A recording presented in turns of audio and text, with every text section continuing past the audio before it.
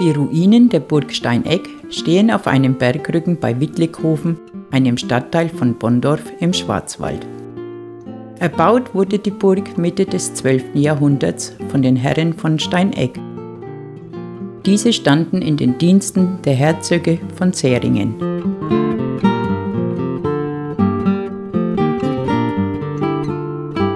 Um 1278 konnten die Steinegger die Burg finanziell nicht mehr halten und mussten sie verpfänden. Sie bewohnten diese jedoch weiterhin als Vögte.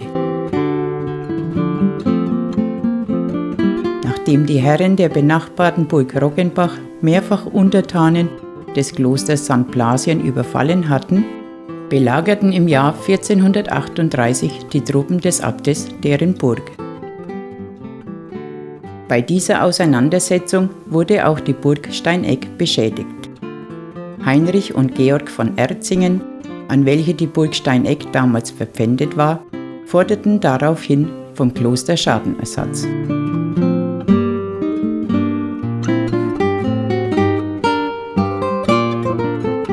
Bereits 1482 scheint die Anlage nicht mehr völlig intakt gewesen zu sein, denn in einem Dokument aus dieser Zeit ist nur mehr von einem Burgstall die Rede. Um 1525 wird sie während des Bauernkrieges endgültig zerstört. Von der Burganlage sind noch der Bergfried mit seinem 9 Meter über dem Boden liegenden Hocheingang, Reste einer 6 Meter hohen Mauer sowie der 20 Meter tiefe Halsgraben erhalten.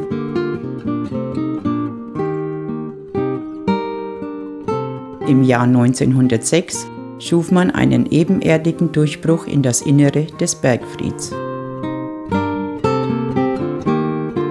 Die Überraschung war groß, denn der Innenraum des vermeintlichen Kellers war mit sorgfältig gekletterten Steinquadern ausgekleidet. Über den Zweck des Raumes gibt es verschiedene Theorien. Manche halten ihn für eine Schatzkammer, andere deuten ihn als Archiv oder Verlies.